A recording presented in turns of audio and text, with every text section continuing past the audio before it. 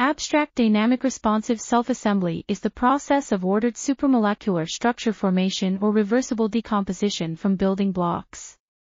This process is driven by non-covalent interactions based on complex stimulus-responsive systems comprising different components within a microenvironment. Furthermore, stimuli-responsive assembly-disassembly is an intrinsic interaction process in organisms, indispensable in maintaining life activities and functions.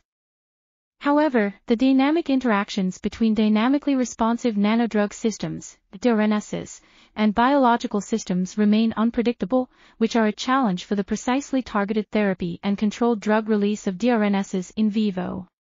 This review highlights novel self-assembling peptide-based nanodrug systems and their biological interactions.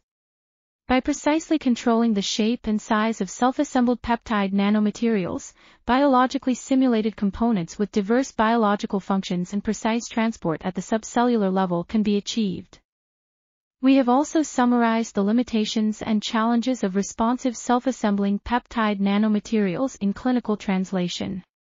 Additionally, we have discussed the future perspectives.